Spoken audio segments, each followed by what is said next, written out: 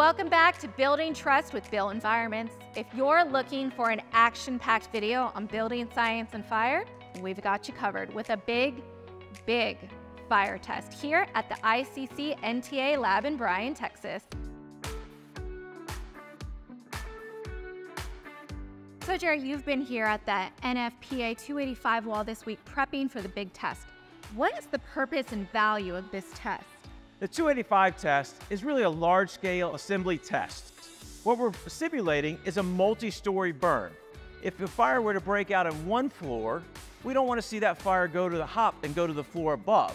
So what we simulate is if you were in a unit of a high-rise building, for example, and a fire broke out on a couch or a kitchen, and it got out of the window, does it climb that exterior cladding or veneer or rain screen to go to that room above? Because if you look at products, we have to allow time for people to evacuate that building. Okay, so I get it. We're starting to develop a theme here that it's not just about bringing a product and setting it on fire. There's a lot of designing and planning that goes into this process.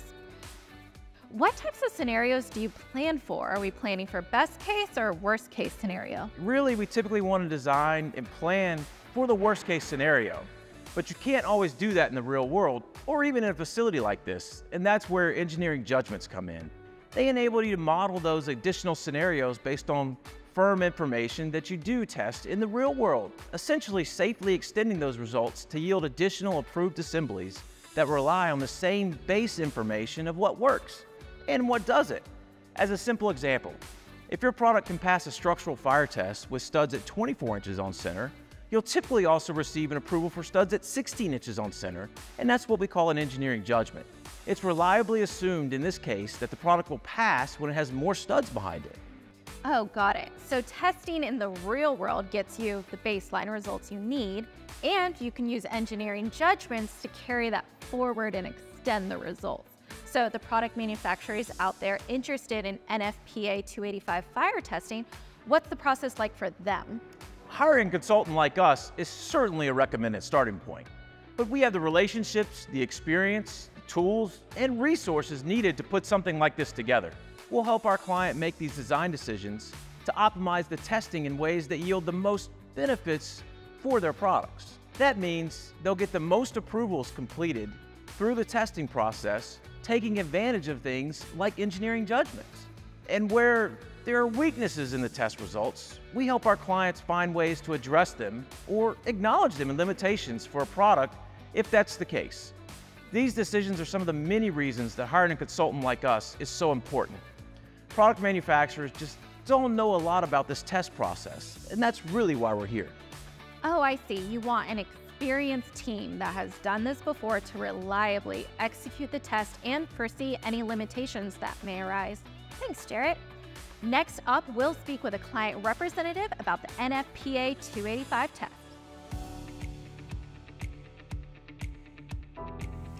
We're here with Beau Preston. Beau represents Omnis panels. Beau, I know you are well familiar with the NFPA 285 materials, but I understand this is your first time seeing the test in person. So what has this experience been like for you? Well, it's really been eye-opening. I thought I knew the test, but it turns out there's a lot of pieces and parts and components and process that goes into it that I had never been a part of. So, you see it on paper, you see the results, you see video at the burn, but now, we get to experience it and learn the nuance of putting all the pieces and parts together for hopefully achieving a positive outcome. Great. So given the complexities of putting testing protocol together and all the work it took to get to this week, what recommendations do you have for product manufacturers in need of this kind of testing?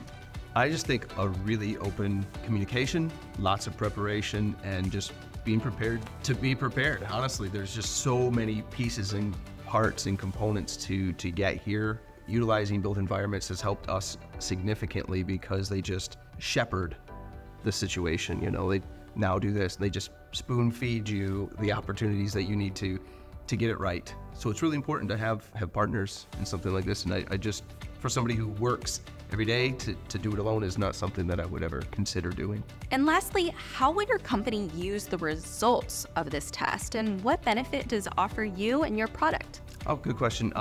So this is the beginning of a long journey. We're achieving an ICC rating in the United States. So NFPA 285 is a cornerstone test for that, and after this, built environments will help us achieve our wind and water ratings, as well as a few other tests.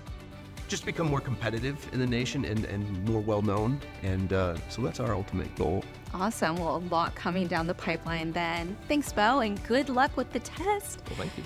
And speaking of it, I think we are ready, so if you guys want to come with me, we'll go get started.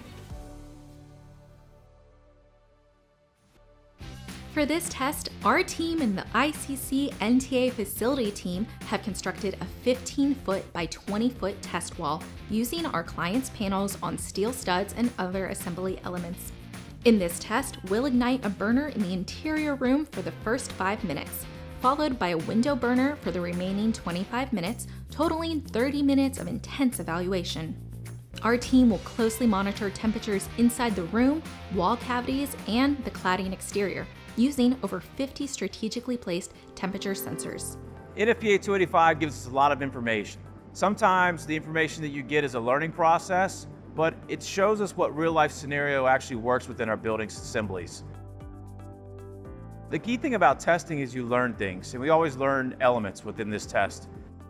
This test gave us a lot of information, but it was a great example of showing you what an NFPA 285 test can do and how we keep our buildings safe for the market. Wow, what an exciting day here at the ICC NTA testing facility. We met the people that helped make these tests happen and witnessed the NFPA 285 test in action.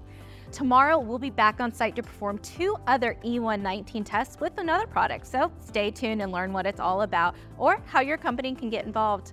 Until then, if you have any specific questions about fire testing or how you can test your products, email them in to our team at Built Environments, and I'll make sure they get answered by one of our team of experts.